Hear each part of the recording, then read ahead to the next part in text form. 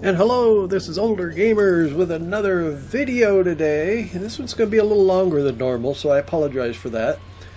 But Starfield's been out for a while now, and everybody has their opinions on it, and everybody's opinion is valid. And there's a few things a lot of people have mentioned that they wish it had, that it doesn't have, or if it had done things like other games, and particularly games like No Man's Sky and Elite Dangerous. And some of the things I agree. I was a little disappointed you couldn't fly onto a planet and, no land vehicles. But I'm going to discuss this and, maybe kind of come to a conclusion as to why they couldn't do some of the things they did, in part because if they'd have done everything everybody wanted, the game wouldn't have come out probably until, I don't know, 2035 maybe. So, one of the first things I'm going to talk about is No Man's Sky. Landing on planets and how you get around on planets once you're on them. In No Man's Sky, it's easy to land on a planet. Doesn't take any skill. In fact, you can go as fast as you can into a planet and still survive. So landing on a planet is possible. It would be much harder in a game with multiple biomes, I believe. But it is possible, and they make it easy. So, there's ways I wish that maybe Starfield would have had something similar. And also then there's the whole deal of land travel. People complain that you have to walk everywhere in Starfield.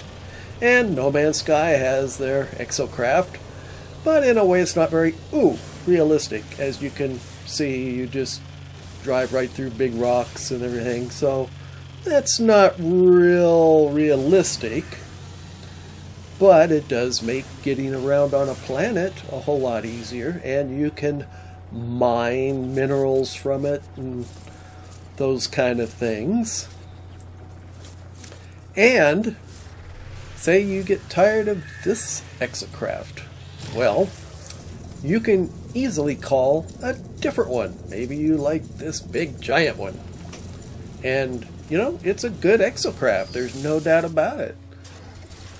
But, being able to just call everything from anywhere is not very realistic. And kind of the same goes for your ships. In No Man's Sky, you can call your ship from anywhere as long as you remember to have fuel in the thrusters to so it can actually come back to you. And that would come in handy in Starfield, but Starfield has fast travel. Now let's go to Elite Dangerous. Landing on a planet in Elite Dangerous, much more difficult than No Man's Sky. In many ways, I enjoy this part of Elite Dangerous. It's very realistic, or probably about as realistic as you can get. And I don't think I would want Starfield to have this level of realism and difficulty, because, well, if I want this level of difficulty, I'll load up Elite Dangerous. But it's definitely more difficult than No Man's Sky. And as you're watching these videos, when I do the parts from Elite Dangerous, please remember I really haven't played Elite Dangerous in about a month. And it's one of those games where if you're not playing it every day, you will kind of forget how to do things. You get rusty. And it makes it quite a bit harder when you're a little rusty. Not so much on this landing here that I did, but a little later I'm going to show you in my SRV, about how to get around on a planet. And it was a low gravity planet, which is a little difficult, and I really had a hard time controlling my speed and where I was going. But as you can see, it's much more difficult and probably more realistic landing on a planet in Elite Dangerous. When I first started using a controller, I got the hang of it, and then when I got my PC and switched over to HOTAS, man, I couldn't really land where I wanted to land at first. It took me a couple days to kind of get the feel for it. And even on this one, since I hadn't done it in about a month, I kind of had to like, oh, maybe I'll go for this spot instead of that other one. But like you can see, you can fly wherever you want on the planet, which is something I know a lot of people wish Starfield had. And I'm one of them. I wish it did. It would make it more fun than just picking a spot and then there's a cutscene. But I also understand that it makes it much more difficult. You have physics and all these other things to consider.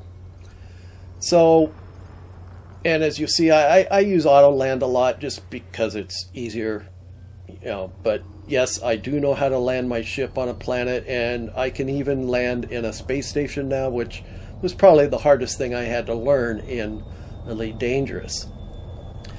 But what I'm going to show you here is first we're going to exit the ship on foot and kind of show you how you get around on the foot in Elite Dangerous. One thing you don't have in Elite Dangerous is ship interiors. I'll get to that a little bit later. And here we are, we're on foot in Elite Dangerous Odyssey, of course. And, you know, there's your stairway to your ship. And this planet's a little barren, there's not a whole lot here, but most of the planets in Elite Dangerous don't have a whole lot of, they have a little bit of flora, but no fauna. And to get into your ship, it's a cutscene. You know, you're not going to board your ship and then be in your ship and walk to your seat and have a chance to walk around your ship, like I'll show later on in Starfield. Now let's go to the SRV, and this is where you'll probably laugh a little bit, because if you're on a low gravity planet, it's a little more difficult to control your SRV. The speed and, you know, turns. You're going to see a really good turn here in a minute. But I too wish that we had something like this in Starfield. Having to walk everywhere does get kind of old, although as long as you're not over encumbered, you can fast travel back to your ship. You don't have to walk back to your ship. And here's my good turn. Whoa, yeah, okay. But you have to consider that you would also need to have the same form of transportation for your follower. Whether it would be an SRV like this, or maybe like a motorcycle type thing in Star Wars, you know, you'd both have to have one. And docking my SRV in Elite Dangerous, I had a hard time figuring that out at first, but I thought you had to be perfectly straight in, but you can actually go in sideways and get your SRV back in the ship. So that's how Elite Dangerous handles planetary walking, getting around on a planet with what they call an SRV. And it's great. It's fun. And it's pretty realistic. And especially with different planets have different gravity and everything acts different. Same with when you're flying through space in Elite Dangerous. There's gravitational pulls when you're going from one planet to another that No Man's Sky doesn't have. And definitely Starfield doesn't. Okay, so now, Starfield. This is how you land on a planet in Starfield. You open up the map, and you find where you want to land, and you're going to click on it, and you hit the button, and get to a loading screen, and then a little cutscene of your ship will come up, and you land. And, yeah, I was disappointed at first that Starfield did this. I was actually quite disappointed. But again, you got to consider that if you have physics and all that taken into account, it would have taken much longer for them to finish this game. There would have been more bugs. It would have worked as good. And then walking around on a planet, yeah, it can take a while, especially if the place you want to go is, you know, 1,400 meters from where you're at. You have to walk all the way over there. And coming back, if you've got a lot of loot, it really takes a long time. But you can fast travel where you want to go. You can fast travel back to your ship. And you can choose whether you want to fast travel on the outside of your ship and then go in your ship, or you can fast travel and be sitting in the pilot seat of your ship, which comes in handy, especially for people who don't have hours and hours and hours a week to play games. I do. I'm retired, so I have time. It's no big deal. But a lot of people don't. Now, here's one thing I do really, really like about Starfield, and that's ship interiors. When I first started playing Elite Dangerous and I'd read posts about it, people were complaining, oh, I want ship interiors, I want ship interiors. And I was kind of like, why? I didn't get it until I had it, I guess. It's really kind of nice. And there's, you can put stations in there to work on your weapons, your spacesuits, create food. So I actually really like that they have ship interiors, and now I understand why so many of the long-term Elite Dangerous players have been calling for it forever, especially when you consider that the ships in Elite Dangerous are huge. I mean, there's just a lot of things you could be doing in your ship besides just walking around and going, oh, look how pretty that is. So as you can see here, it's really kind of nice. You can sit down, you can have crew members and see them, and it's kind of nice. And then when you go to take off from a planet, unlike No Man's Sky or Elite Dangerous, you just hit a button and boom, there's going to be a little loading screen, and then the visual here of your ship taking off and going into space. And sometimes it kind of cracks me up when you're at like New Atlantis, it almost hits the towers, and they wouldn't allow that. And now you're in space. So another thing in Starfield that's different than, say, No Man's Sky or Elite Dangerous is how you see, here you go. Sometimes you can just kind of fast travel land and you're there. You can do that. I can get here from any system by fast travel, and there's no cutscenes, no nothing. And here we are at the pyramids, which I thought was really cool the first time I went here. And again, you can fast travel back to your ship. You don't have to walk back. I think a lot of people thought you were going to actually have to walk back, which would have been really, really not very good, to put it mildly. And again, going into your ship, unlike Elite Dangerous and No Man's Sky, obviously, because the ships aren't big enough, you could choose whether to be in the cockpit seat or get in and walk around your ship, which, hey, I'm definitely a fan of that now. If Elite Dangerous ever does that, I'd be like, yeah, that'd be cool, especially with those ships. So, again, here we are taking off from the planet in Starfield. Very nice cutscene. Your ship looks cool, but you're not doing it. And a lot of people are disappointed in that. And I definitely was one of them. If they could have done it, say, of a combination of No Man's Sky and Elite, well, I'll get into that later. And I think, yeah, we're going to show now the difference in traveling between systems in the game. In Starfield, you open up the map.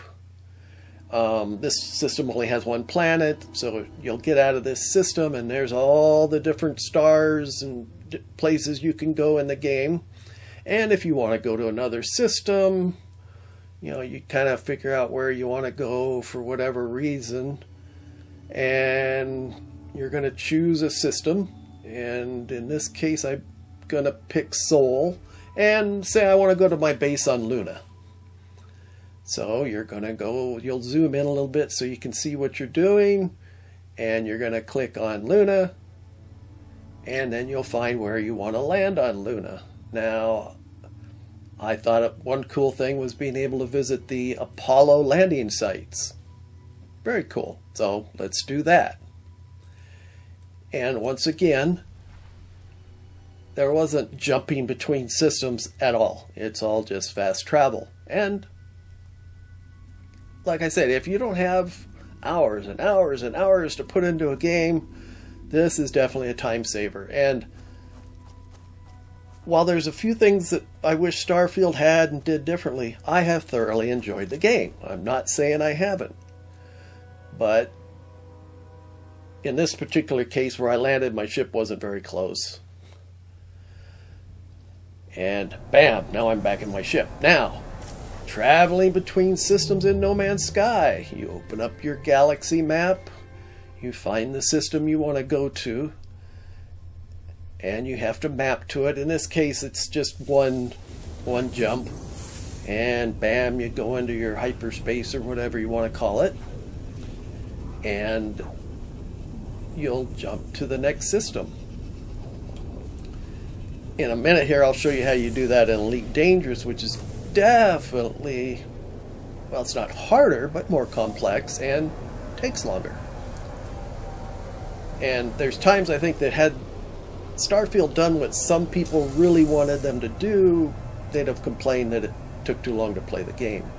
And here's how you go into a space station, or if this was your freighter or the anomaly. Boom, you just kind of aim towards it and boom. You don't have to, you're not in control here. It does it for you. It lands for you. And so that's fairly easy. So I kind of wish maybe Starfield kind of had this. I'll show Starfield how you dock here in a little bit. But No Man's Sky definitely has, the way they did things is good, but like on planets, one reason why they can't have multiple biomes on a planet is because of the way they do it. It'd be much harder to create a game where you had multiple biomes that you could just fly into and land. There's kind of that in Elite Dangerous, but not really. So, Elite Dangerous, here's how you go. Okay, you have your system map.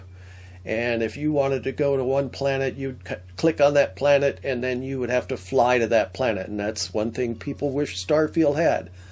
And I admit, I do too. But maybe not have it take as long as it takes in Elite Dangerous. Maybe more like planetary travel in No Man's Sky. So you map out where you want to go. In this case, I'm going to go ahead and try and go where I have all my ships stored right now. It's kind of my home base. Jameson Memorial. So you'll plot your course, and you'll see that in order to get where you want to go, it's 2 jumps. So let's show how you would do that in Elite Dangerous compared to Starfield or No Man's Sky. And it's definitely takes longer, and because of the way they do it, you'll find that if you're not paying attention, you can get into a lot of trouble. Because in No Man's Sky, when you warp to a system, you're right near the space station. In Elite Dangerous, you jump to the largest mass in the system, which is the star. So if you're not paying attention, you can actually damage your ship, and especially if you're not paying attention and you don't get the heck out of there, you can actually destroy your ship. And unlike Starfield and No Man's Sky, if you destroy your ship in Elite Dangerous, it costs you a lot of money. They have an insurance thing, you know, the Geico of the stars or whatever you want to call it. But you definitely don't want to lose your ship in Elite Dangerous because it costs you a lot of money. And in Elite Dangerous, you have to fuel your ship when you're doing this. And, you know, you'll go by the star and you'll scoop. I didn't need to particularly right here, so I'm just going to go ahead and go past the star in that system and point my way towards the next system where I need to go, which is the system I'm going to. So, as you can see, it took 2 jumps, it took a while, and there's danger of running into the star, and there's danger of interdictions by space pirates, and everything. If you don't have cargo, that doesn't happen very often, but even then it sometimes happens. But usually if it's an NPC, they'll just say, oh, you got nothing I want. I don't play in open, so I've never been ganked by anybody that just likes to blow up people. I don't do that because I don't want to deal with that. To me, it's just not fun. And I'm a space trucker and a space explorer, and I avoid fighting in Elite Dangerous whenever I can, in part because I don't want to have to pay to replace my ship. So then again, if I wanted to go to there, I didn't plot it correctly apparently, because normally it'll automatically plot you, and then you just fly to your station, and here's how you fly into a station. You have to request docking, and they say yes, okay, you can do that, and there's all these other screens that you can look at. And one thing in this game is docking at a space station is probably one of the hardest things to learn. I couldn't do it at first. Now, as you're going to see, I'm using auto dock because for me, it gives me a chance if I need to use the restroom or whatever. I don't have to worry about flying in. But I did finally learn how to do it. I can do it, except I haven't really been successful in, I think it's the Type 9 Heavy. It's a big ship. You can barely get it through what they call the mail slot in this game. But as you can see, Elite Dangerous, it looks so realistic. The first time I saw a station, and this one doesn't have any, but some of them have advertising billboards as you're going in. And I'm like, wow, that's really cool. And I'm like, they probably would be, wouldn't there? And so, auto landing, you land, and with Elite Dangerous Odyssey, you can actually get out of your ship in most stations. There are some places that don't have it. Kind of like Starfield, where everybody says the planetary settlements are all pretty much the same on every planet. There's like just, maybe 10 of them that they just placed everywhere on different planets. Most of the space stations you go to are pretty much the same. This type of station will look pretty much the same on all of them. Now the inside where you land, sometimes there's some really cool like statues, and where you can see they're growing stuff. The richer system stations where they're more money have that. So you go to disembark, and here we are. We're inside this huge space station. And I gotta admit, I was kind of blown away the first time I was able to do this, because I had played this game on console before I got it on PC, and you couldn't get out of your ship. And as you can see, this isn't one of the biggest ships in the game, but the thing is huge. So imagine all the different stations and things you could have inside that ship if you could walk around it, and the advertisements. And they're all pretty much the same, but some of them will have trash right here, pizza boxes laying on the floor, so they're not all exactly the same, but the layouts are pretty much the same. And we'll go inside here, and I will show you the inside of a station. This one's pretty clean. Maybe a couple things on the floor there, yeah, a little bit, but some of them are really trashy. And you'll go up here and you'll have this is the Apex shuttle, where if you need to for some reason, you can use them to get from one station to another, and sometimes one system to another as long as it's not too far. This is where you would sell your data if you were out on planets scanning flora, and that I really enjoy, and it's actually quite lucrative now. At first it wasn't, but it is now. You can buy ships there, and you can also do it from your ship or from this little computer.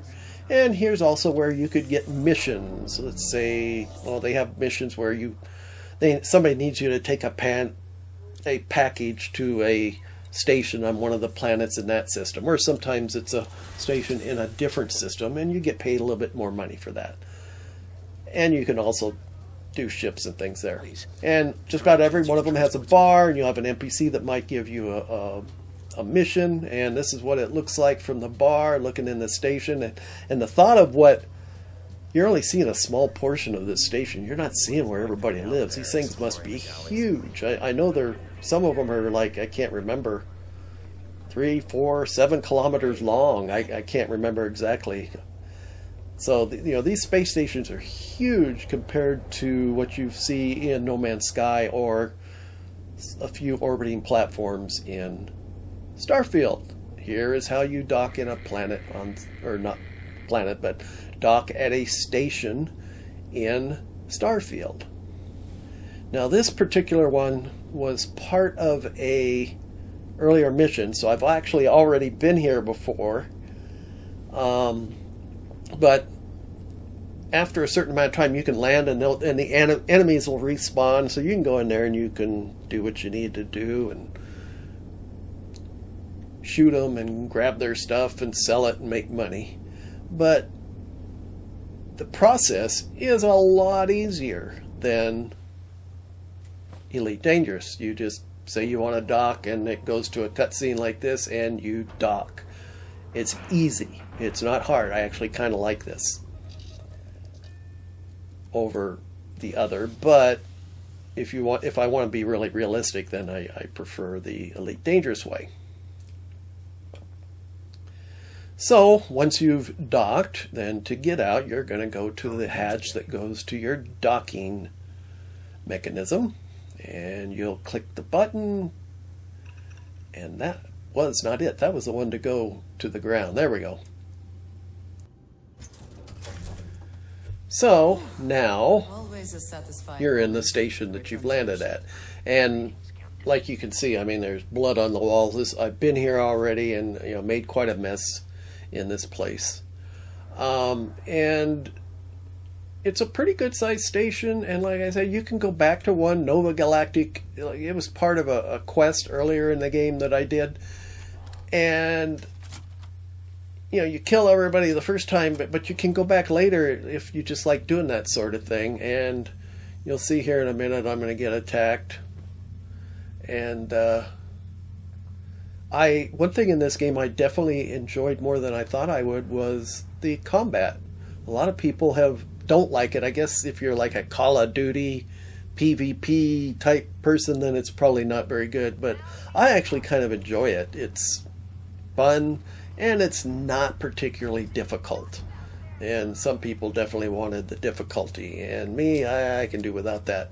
Matter of fact, I avoid this type of situation in Elite Dangerous all the time, because I tried it early on and it was very difficult. I got killed every time, but now I've got better weapons, so I'm going to have to go back and give some of it a try and see if I can do it. What I usually do up till now is I just take my ship and I get to wherever the outpost is, and if it's on a planet, and I just fire a bunch of dumbfire missiles at the people running around, because you can see them running around, so I kill them that way and wipe out almost all of them, and then I'll kill the rest in my SRV. I don't do much hand-to-hand or, you know, person-to-person combat in that game yet, but I'm going to have to give it a try because I have gotten some better weapons.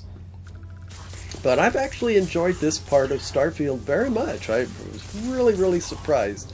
And you can make a lot of money going around shooting them. You take their guns, their spacesuits and everything.